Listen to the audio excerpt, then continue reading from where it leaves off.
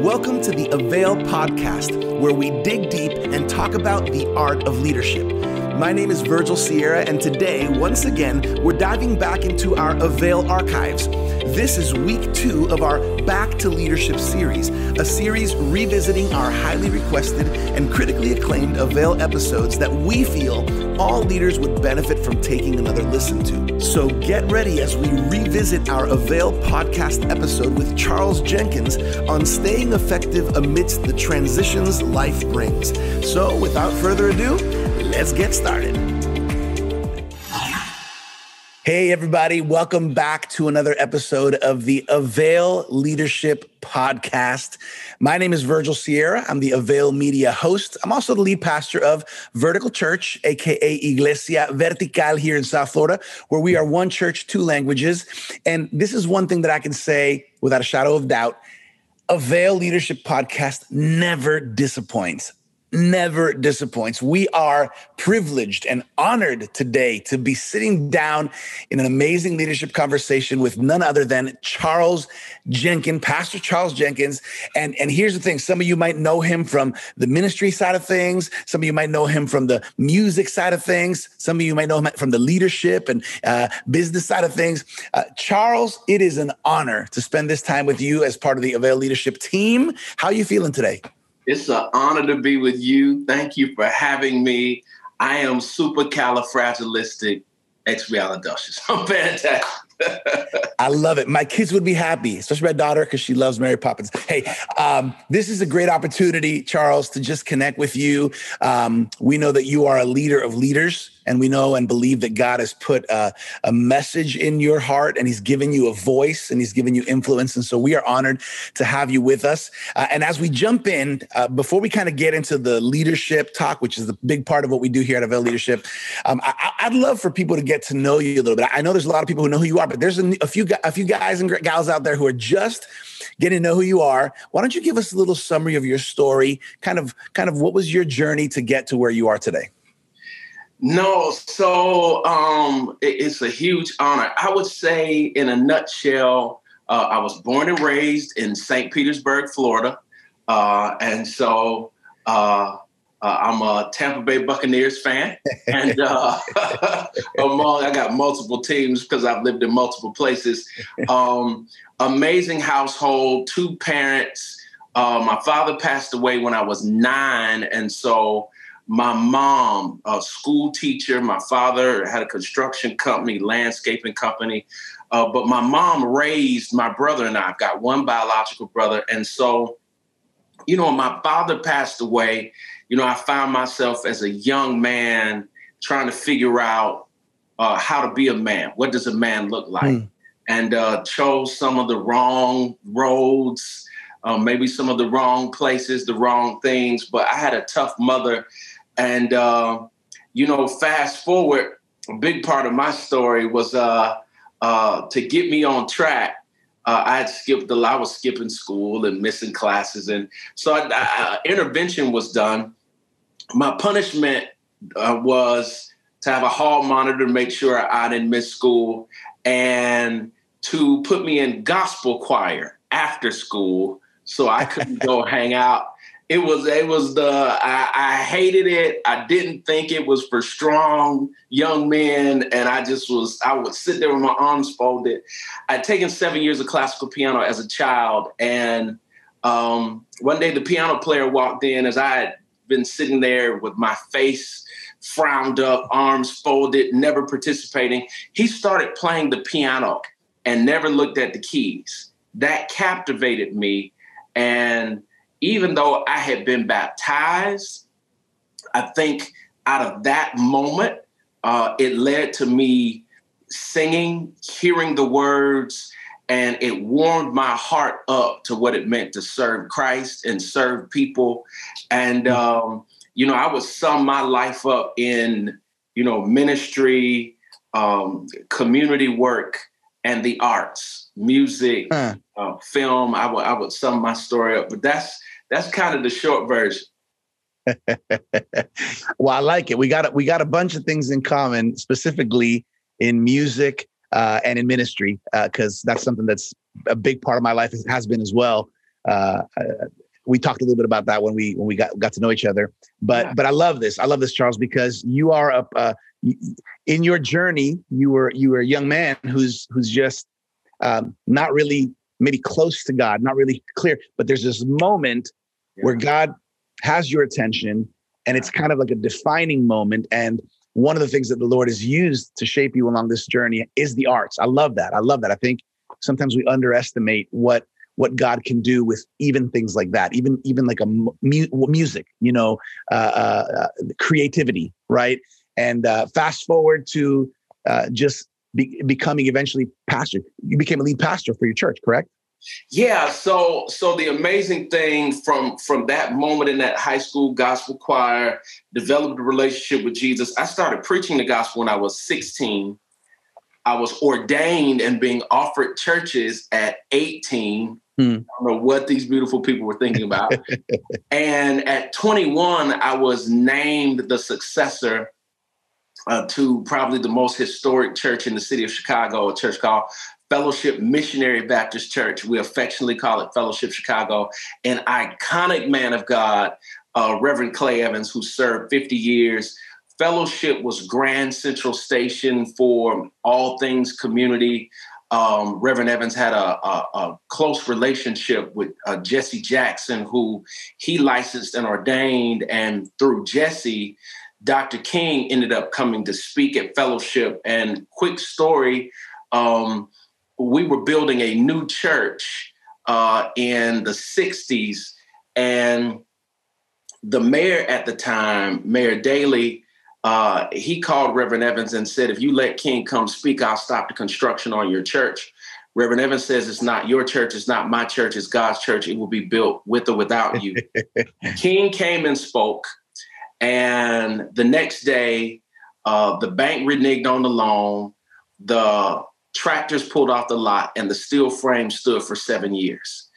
And so that steel frame, through 7 Chicago winters, it became a symbol of righteousness, justice, and equality. And people like Sidney Poitier and Harry Belafonte and Mahalia Jackson would sing at Fellowship every Sunday night, Aretha Franklin and tons. It became this center for hope, but also sacrifice and conviction and opportunity. So that was the place that I was named the new guy at 21. So everybody thought my predecessor was senile. They thought he had contracted dementia. They thought that he had lost his mind. Who is this kid? And it was very wild because, the church was 75 to 80%, 75 or older. So everybody, my grandmother and grandfather, this historic place that spoke to our communities at every level, holistically, education, business, just all across the board. It was Grand Central Stations where all of the big meetings were hosted with government and community and so on and so forth. And so I took over. I had a 3-year apprenticeship with Pastor Evans, and I took over at 24, and it was a journey I cannot describe. Okay, so I like this. Again, we're on the AVAIL Leadership Podcast. This is leadership. So here's where you find yourself. 21, this big transition is announced. Yeah. And then it's about a 3-year process of being an apprentice there, kind of getting the understanding the ins and outs. So you're the young man, you're the young pastor, you're the young leader coming in, right? Yes. And that's what happened when you kind of came in that which I'm sure had its challenges, coming into a culture and an organization that has existed for so many years prior to you being there, having the average age being so much higher than your age as the incoming successor. I'm sure that carried a lot of challenges. Would that be true? Well, it's beyond true on so many levels, because first of all, people have already determined what you can't do, what you can't be, what you want to accomplish. And so those are steep hills to climb. And then honestly speaking, having the ability to hear and even feel naysayers while you simultaneously focus on your obligations and responsibilities takes a different kind of courage that I didn't even know I needed at that time. But as I look back, I'm like, wow, it's like shooting at the free throw line and everybody's booing you. And then, as you said, it was its own culture, an iconic historic culture, a template, blueprint for churches all across the country. And so that there was tradition. There were, so many things that were set in stone that you weren't to touch. There were expectations. There was also ownership and onus of an identity that people did not want to change from a culture standpoint. And then also there was an expectation that I emulate and imitate my successor.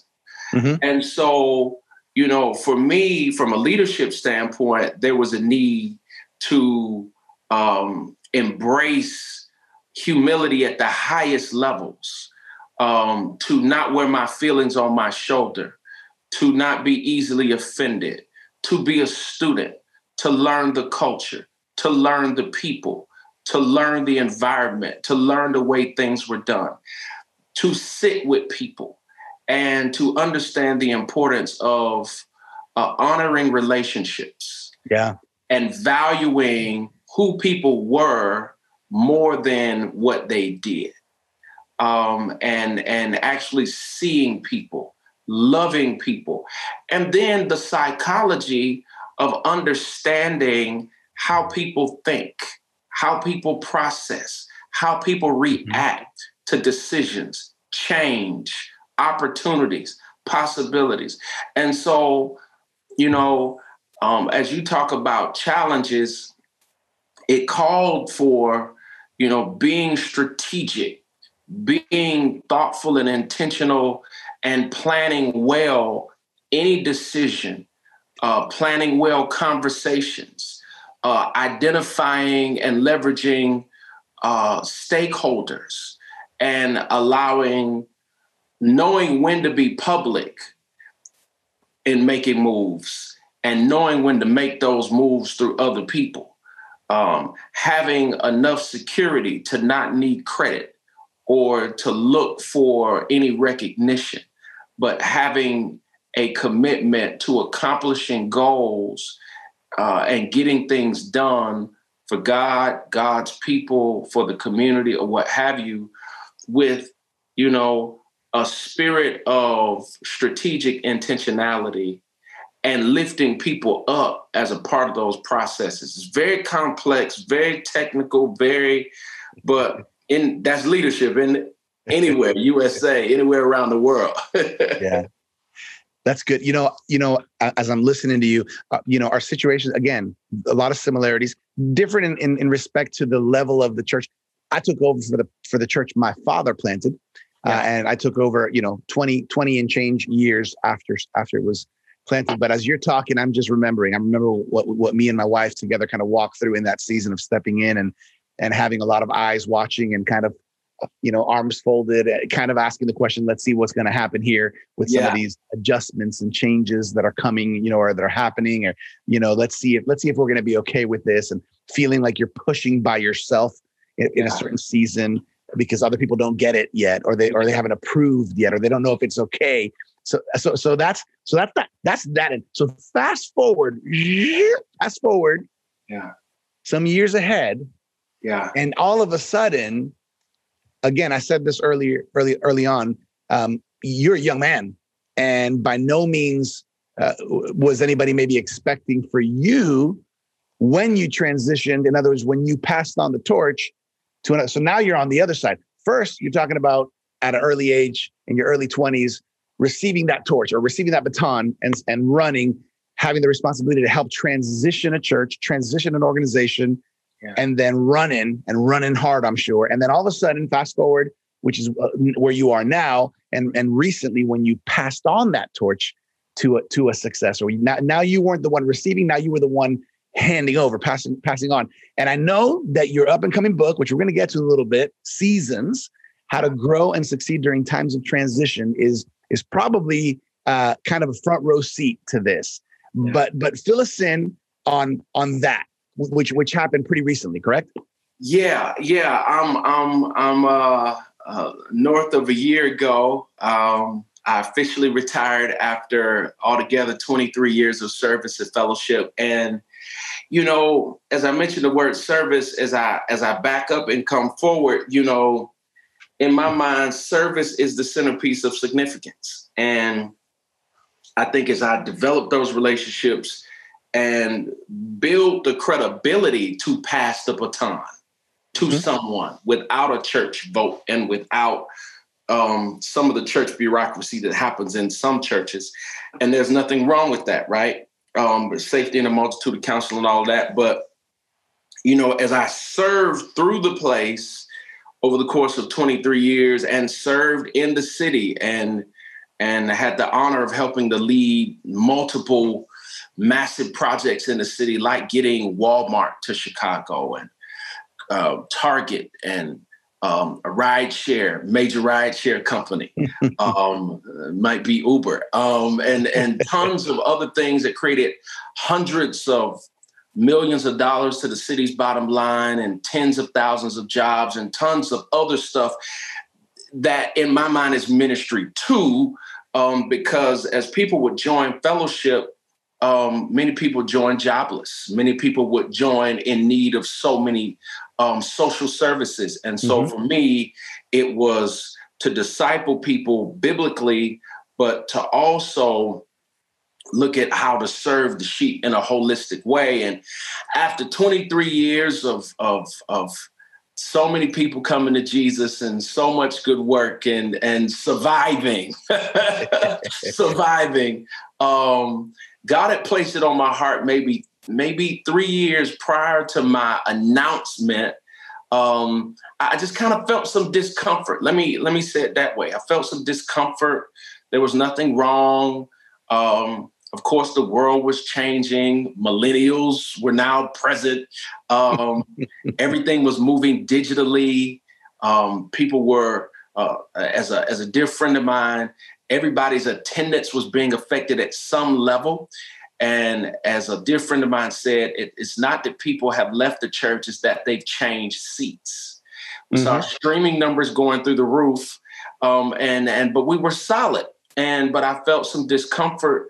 And on the backdrop of a massive project that I was leading that did not end the way I wanted it to go, we were doing a $50 million community development project through our non-religious nonprofit.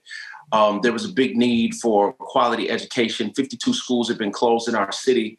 And so I felt like there was a need to put high quality education into our underserved, under-resourced neighborhood. And long story short, our city, there was this big fight against charter schools. And the school that we were partnering with was one of the leading charter schools in our city. So the politics and the bureaucracy wouldn't allow the first phase of our project to happen. The Green family, they own Hobby Lobby stores. They were so kind to purchase a massive building and donate it to us. And so we're in this process. Long story short, politics don't let it happen. I get in touch with the Green family. I get their permission to sell the building. We sell the building, and a developer in town, a leading developer, heard about our vision, bought the building, loved our vision so much. He implemented the vision. The school that we were bringing, he eventually got them in, 600-700 students, STEM, STEAM school. Mission is still accomplished. Not like I planned, but it's accomplished. On the backdrop of that, I think I was depressed, though. And that's a big word. I know I was really down. And I just started raising questions about what else am I supposed to do? 23 years, thousands of people have been saved, discipled, tons of programming on the ground in the community, feeding the hungry, ex-offender programming, youth programming, after-school care, just tons of stuff. I'm asking God all over and over again, you know, am I doing more what I'm doing in this role? Or is there something else? And I kind of ask that question. In my new book, Seasons, I talk about recognizing red lights, green lights, and yellow lights in your life. And most people think, as I came to my epiphany, maybe, as I mentioned, 3 years later, this green light, this stoplight, the journey to work through passing the baton started with a yellow light. Slow down, contemplate, process, think. And the conclusion, even when I got to making the decision to pass the baton, and this is for any leader, whether you're a senior pastor or you're in a ministry role, you want to lead well, but you want to leave well. You don't want to understay, but you don't want to overstay.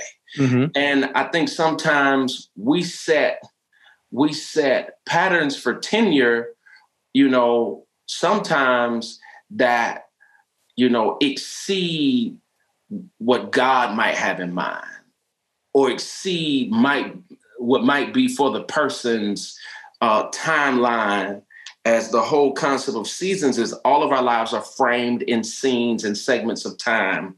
And it's important to know what season you're in so you know what you are doing and what you're not doing. And so as I found that finish line, which I learned from a number of people in ministry, that's a phenomenon. Oh my God, there's a finish line for roles. For roles, there are finish lines. And for some people, that's death. But for other people, that's not. It could be while you're still able to run. And for me, as I found my finish line, I was in a prayerful moment, probably in May of 2018. And I was just kind of meditating, thinking, and prayerfully, which means for me, I was welcoming God's input as I was just kind of, and God placed on my heart these thoughts. You completed your assignment. Your role was to transition the church from where it was to where it is today. Mission accomplished. And I had this image and picture of, Moses and his time, Joshua and his time, and even Jesus and his time on earth. And in that assignment, completing assignments. And man, I got a piece that I could not describe when I reached that moment. Those 3 years, though, were complex because, I had a dear friend say, were you burnt out, or you think you're burnt out? I would be rested, but the energy that I would once have for the things that I would look forward to the fight. I would look forward to certain meetings. I would look forward to charts and graphs, and I would look forward to vision casting and presentations and rallying people. And my enthusiasm shifted. I still had energy, but it was, how can I touch the culture with the arts? How can I use music? How can I to drive people to the local church? How could I use film? How could I use television? How could I use fashion? And music taught me that, there are people who might not ever hear our sermons, or there are people that might not ever come into our churches, but they will welcome us into their homes through a song, to their gym, in their car. And for me, gospel music or contemporary Christian music, the song is a 3-minute sermon put to melody with music. And I think more churches should see it not as competition, but as a tool and a resource to reach people, touch people, impact people, and then guide people to the ongoing services that lead people to walk with God. That's good. I love hearing the story. And I think as leaders, it's important to hear stories because we're all living out our stories. And I recently heard it said that every decision you make is part of the story you're writing, right? And so the decisions we're making today it's going to determine the stories we tell tomorrow. And so here we are today. You're telling your story of kind of this whole process. First, at the beginning of the story, over 20 something years ago, you're coming in, and you're coming in. You are the successor, and you are leaning into a predecessor, and you are taking an organization, receiving it, and helping it grow. Transition. Fast forward 20 something years later, now you are the predecessor, passing on to a successor. Again, another season of transition. Understanding maybe, hey, this is a season where God is calling me in this way. Same God, same calling, just a new way of how it's happening, of where your focus is. And so in comes this new book that you have coming out, Seasons, How to Grow and Succeed During Times of Transition. And you mentioned to me about 4 big ideas regarding transitioning a church or transitioning an organization. And I want to delve into those, because I think a lot of leaders can use this, whether it's the leader who's been there for many, many years, maybe even decades, and is preparing maybe to hand off, whether it's a younger leader who's coming in, who's been discipled, who's been getting prepped up for that transition. What it is to get out, come in, what it is to go out, what is the process. Can you talk to us about these 4? I think the first one you mentioned is when a person is transitioning to a church, what should they be thinking? You want to start off there?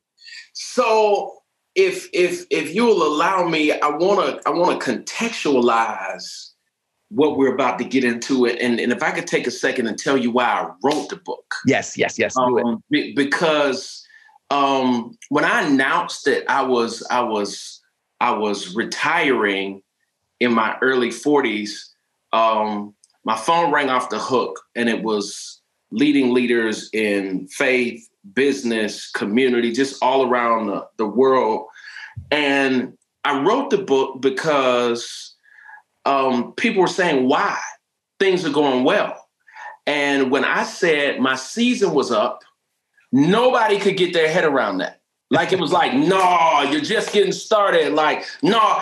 And when I explained the idea of seasons, all of our lives are framed and fashioned in segments of time. You got to know what season of life you're in, so you know what you are doing, what you're not doing. And you have got to make sure you have all of the tools to be successful in that season. And I list in the book, you could be in a planting season, you're just starting, or a harvesting season, or a running season, or I go through all these seasons to help people clearly define where you are. But once I explained that, people were like, you got to unpack that, like what that actually, how do you even hear that you're supposed to leave? So I got a chapter on how to hear from God. What are you doing next? I've been preaching my whole life. Like, how are you going to discover that? So I got a section on purpose.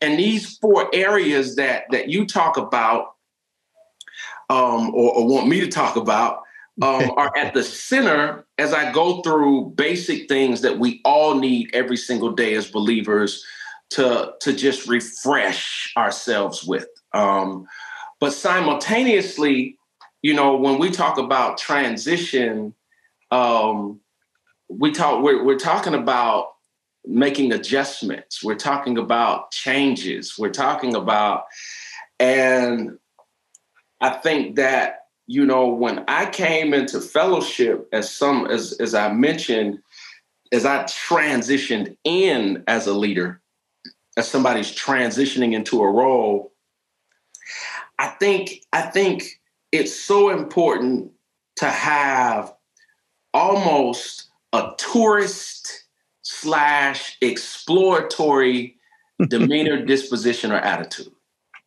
I'm just here to learn. I'm looking around. Fill me in. Yeah.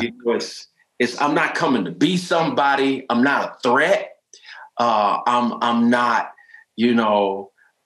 coming in with a baseball bat to bash all of your ideas or all of your golden calves. And I am a friend, and I am here to serve, but I'm coming as a learner. And I think coming as a learner, when you're transitioning into a role, doesn't mean that you're a leader. It does mean that you're a servant leader coming in to dislodge and disengage bombs. People are on edge. There is unforeseen anxiety. People have already determined in their minds what they think you're going to do. And tensions are high. It's like, he's gonna, she's gonna. And so I think when you're transitioning into an organization, I think that, in my humble opinion, it's important to come in, pulling out those wires of tension and being relational and establishing yourself as somebody who cares. Because, as you know, the old adage says, people do not care about how much you know until they know how much you care. Mm-hmm.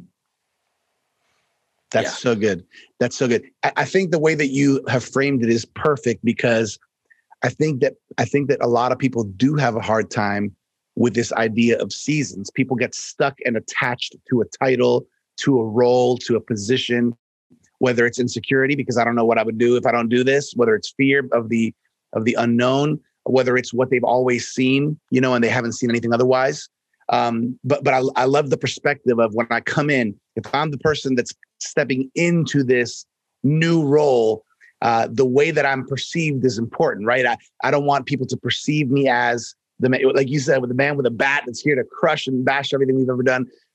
Having an attitude of a learner, hey, I'm here. I love that, because that now sets the tone for what everybody maybe wasn't expecting. They were expecting that new person to come in and be maybe abrasive and maybe not be, but when they see, oh wait, they're seeking to understand. They're seeking to come in. This is great. Okay. So you talked a little bit about specifically when a person's transitioning to a church, right? What would you say is the next one?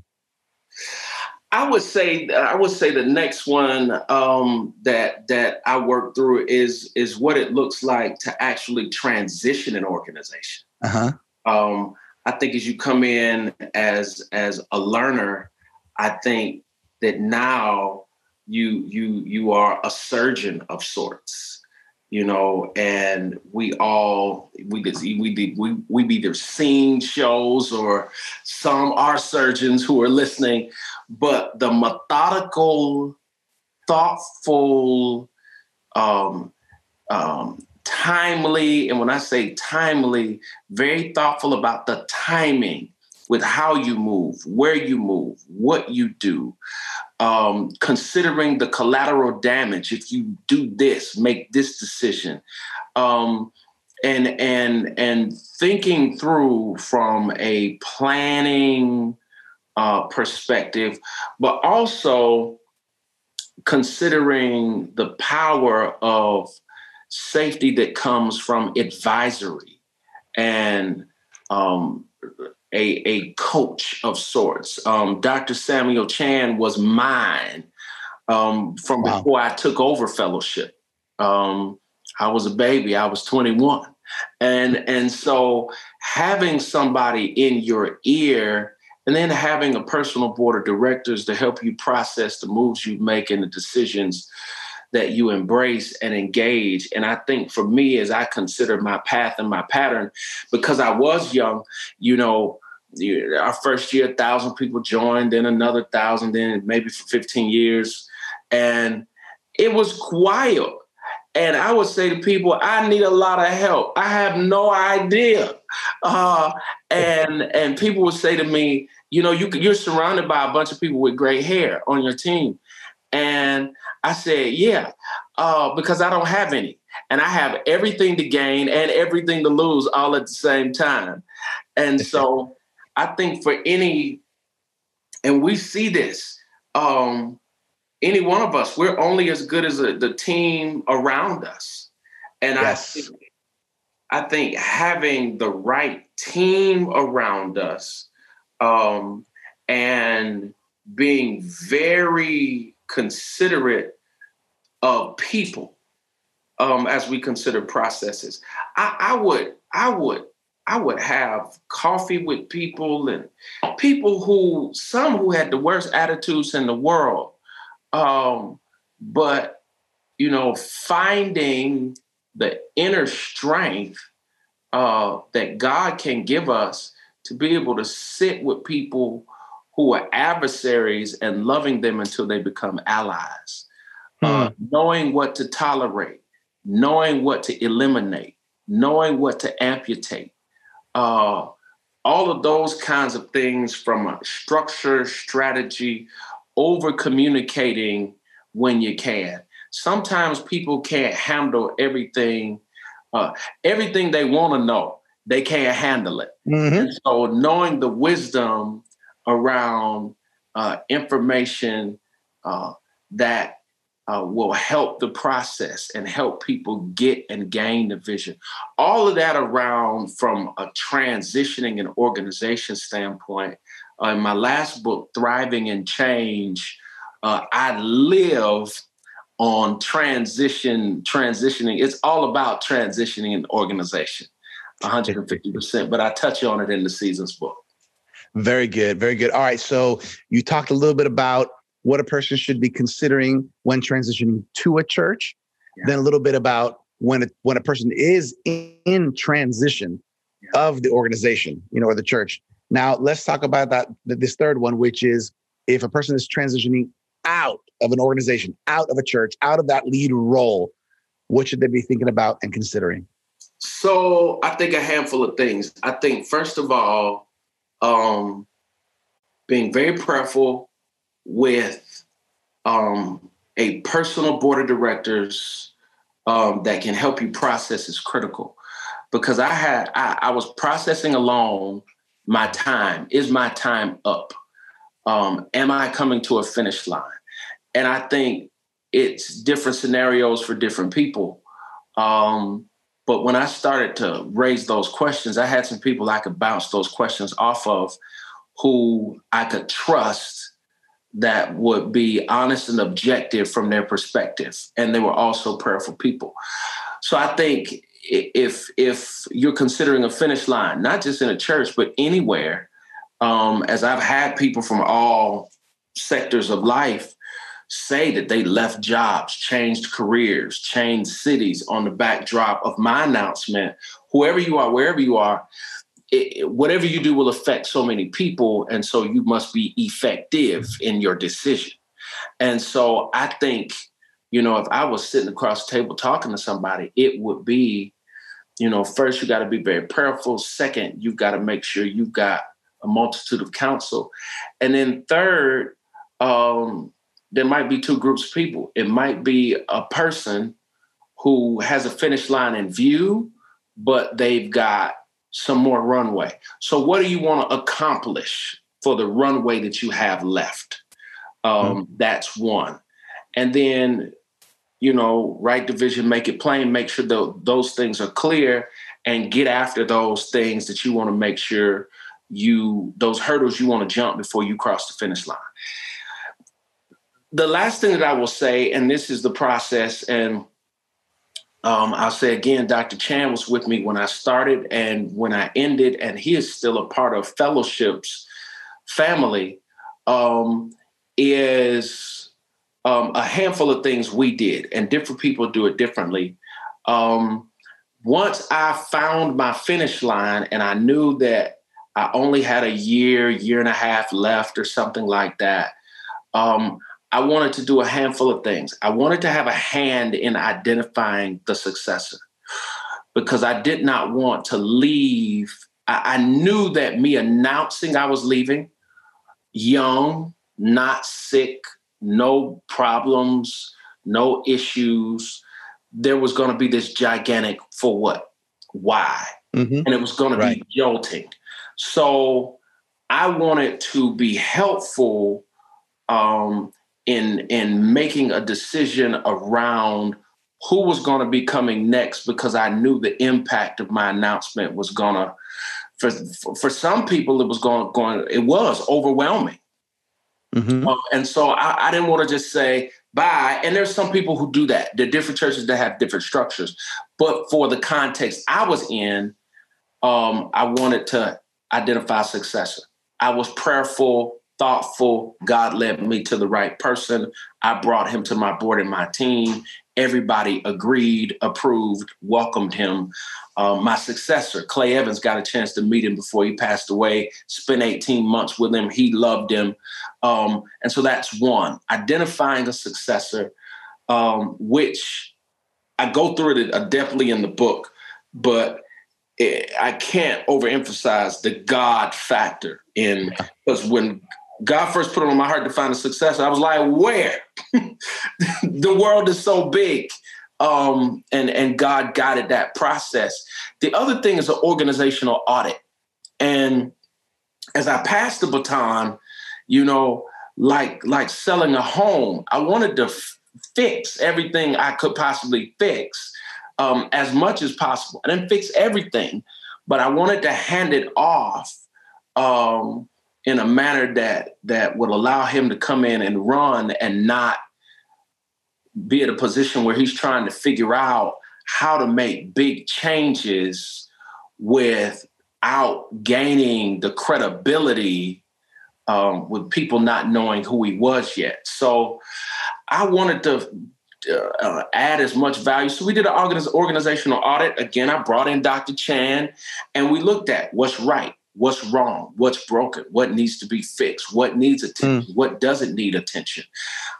We sat down, he sat down, Dr. Chan sat down with all of my staff and then some key leaders, interviewed them, and we identified, elephants that I didn't know were elephants.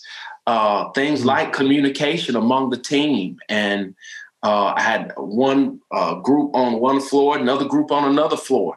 There was a disconnect communicatively, and tons of other, not tons, but a few other big things that I tackled. And then there was a robust succession plan. How do we roll out the announcement? What does the communication plan look like?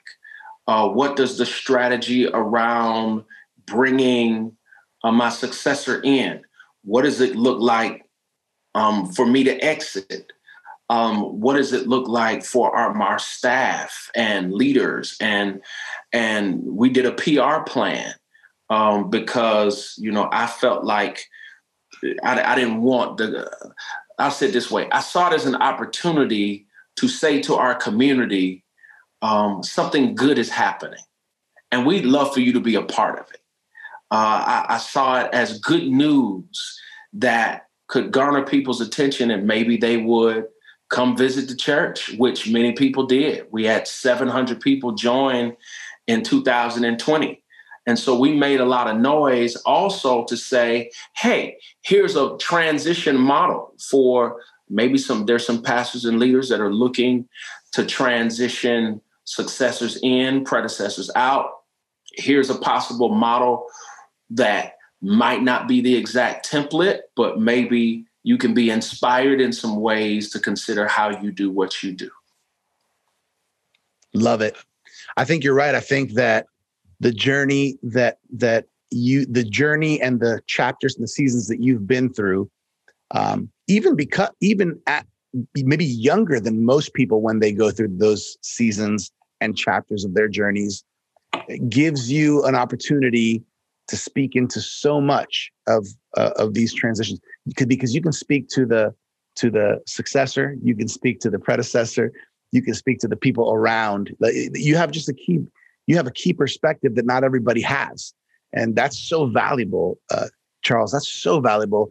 Let's close off with the last one of these that you had mentioned to me, to a church, transition to church, transitioning out of a church or an organization. And then you mentioned reinvention. Can you, I guess, wrap it up with this aspect of what is reinvention? What's the idea of reinventing yourself?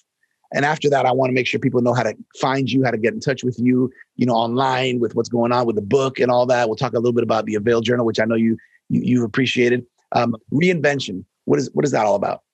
I think for any one of us, the thing about seasons is, we all have different kinds of seasons in every area of our lives. We're single, we're married, we're parents, we're grandparents, we're not aunties, we are in a job, we're not, we're in a role, we're not.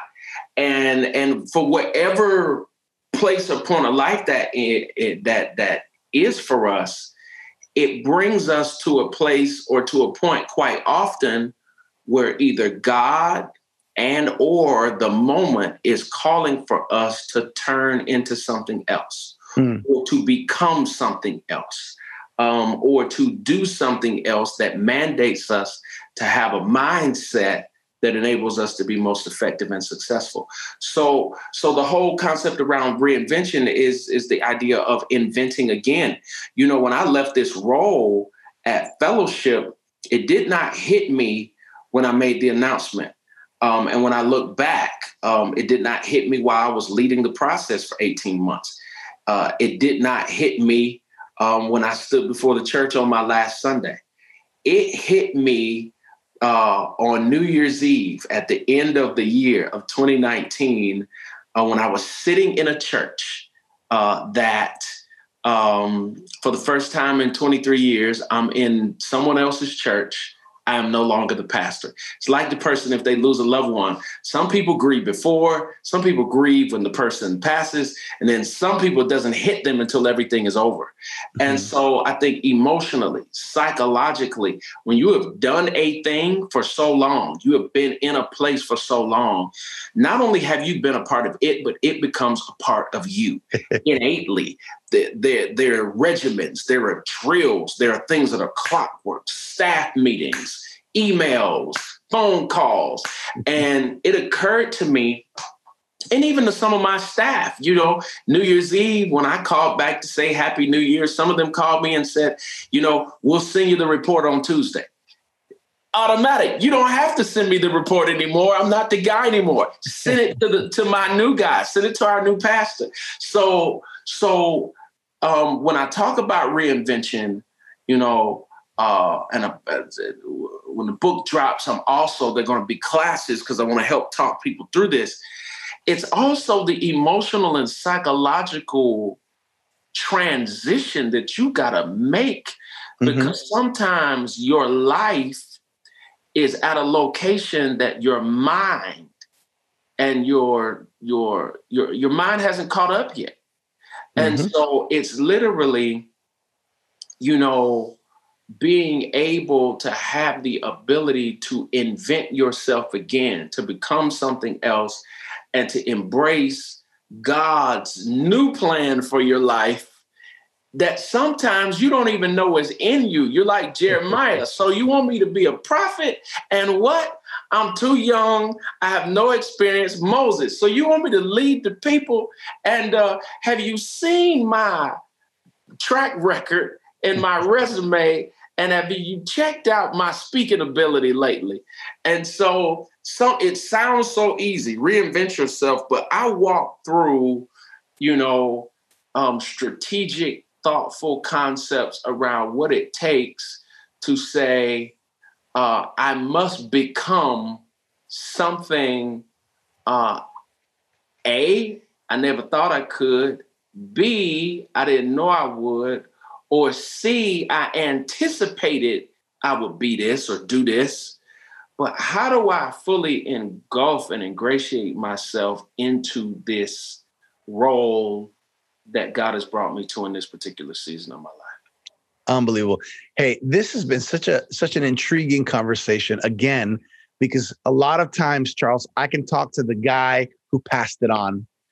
I could talk to the guy who received it or the guy who's in the middle of it. Yeah. But talking to you today, I'm talking to the guy who's been kind of in all of the angles around it. So, you know, kudos. The Band-Aids, you see the slangs and you don't need to tell me about them or show them. I know they're there. If you take off that, but if anybody watch the video, if you take off that red beanie right now, I will see the scars. I know. And that makes you a valuable leader and a valuable voice to the church, to the communities, and a relevant voice for all of us in these days. So that is so awesome. How can people find you online? How can they get the book or connect with you on social media? CharlesJenkins.com. CharlesJenkins.com. The book is available at CharlesJenkins.com. my hands are full signing books. But CharlesJenkins.com. My Instagram is Charles Jenkins on Instagram. And I'll mention really fast as I'm reinventing myself. I am now a fashion designer. I'm in the film space. Nice. And I've got a brand called Positive Air that will be available later this year, that's being designed in Paris. And so, Charles Jenkins. Love it. Love it. Hey, make sure you all connect and make sure you look for the book Seasons coming out soon in 2021. Hey, I got an AVAIL journal here. Charles, I know you're aware of the AVAIL journal. Dr. Sam, Chan, Martine, and the AVAIL team are doing such an excellent job. Do you want to share a few words about the AVAIL journal? Have you felt one? Have you seen one? Have you heard it? Well, I felt it. I've seen it. And I think I'm in it. It's when I first got one, I'll be honest, it is not just a resource, but it's let's see what my wife calls it. It's a coffee table book. It's beautiful. It's beautifully done. It's filled with wisdom and insight and direction and empowerment. Wow. Look at that. There he is. There it is. Wow. There it is. I love it. I'm so honored. Thank you for putting me on program. So, but it's beautifully done. And the quality, we've all seen magazines. I think that's why I think it's so smart that this is called a journal. Yeah.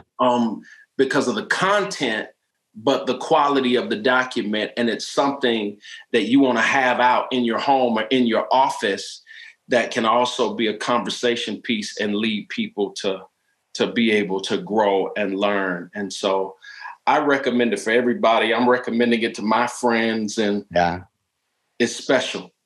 Yeah, it is. It is. And in the most recent edition, January 2021, Charles Jenkins article entitled "Know Your Season. The When May Be More Important Than the What." That's the AVAIL Journal. By the way, everybody, if you have not yet claimed your free annual subscription, yes, if you haven't done so, you can claim a free annual subscription of the AVAIL Journal, which means you're going to get 4 amazing AVAIL journals. Do so at availjournal.com. Hey, Charles, this has been awesome. I wouldn't mind doing a few more programs. So you might be getting a phone call later, but this has been Sign me up. This has been such an insightful conversation. I think all leaders out there have been encouraged and blessed by it. If you can leave us with just a final thought from your heart to our leaders, what are some closing comments, final thought you want to leave us with? The final thing that I would say, it's the big idea on my mind. You got to know what season you're in. You got to know what season you're in. And when you know what season you're in, you know what is and you know what isn't. When you know you're in a running season, what is there to complain about? It's busy. You got people coming at you, you got things coming at you. And so, I just want to encourage you to embrace whatever season that is that God's got you in. Know that God's got grace for that, whatever that looks like. Sometimes there are tough seasons, and I talk about that in the book. And God's got grace to sustain you. And when you're in a tough season, for whoever this is for, sometimes the testimony is that you survived. Every single season you won't thrive, but sometimes just making it out of the ring alive, you walked out of the ring. That is the blessing. And so embracing all of those. And I can't wait to connect. The book is available. Classes are available, all at charlesjenkins.com. Love it. Everybody keep your eyes peeled, keep your ears open for Charles Jenkins' book, which is coming out, Seasons, How to Grow and Succeed During Times of Transition. I think that was a great final word. We got to know what season we're in. Charles, on behalf of the entire AVAIL leadership team and myself, we are blessed to have you and we honor you. Thank you for your leadership, for your courage. Thank you for taking steps that maybe a lot of people never took in this position that you were in. And thank you for leading boldly. And thank you for writing these books that are just equipping and helping so many leaders. We're really thankful for your life and we bless you, brother. Thank you, bro. I appreciate that so much. I'm sending those blessings right back. And I'm receiving them too. Hey, everybody on the AVAIL Leadership Podcast listening in or watching right now, we're so thankful for your audience. The fact that you're listening, that you're watching, that you're connecting with us means a lot to us. We want to make sure we're giving you leadership content that is of value, that is practical, that is relevant for you, just like this conversation with Charles Jenkins. So thanks for being with us, and we hope to see you next time here on the AVAIL Leadership Podcast. Thank you so much for joining us for week 2 of our Back to Leadership series here on the AVAIL Podcast. We hope you enjoyed this flashback featuring Charles Jenkins. Remember, you can connect with Charles by going to charlesjenkins.com. And you can find more leadership resources by visiting us at theartofleadership.com. Make sure to claim your free annual subscription of the AVAIL Journal by going to availjournal.com. And if you'd like to connect to our growing leadership community on Facebook, visit availleadershipconnect.com. As always, I'm your AVAIL Media host, Virgil Sierra. Muchas gracias. Thank you so much for connecting with us to learn the art of leadership here at the AVAIL Podcast.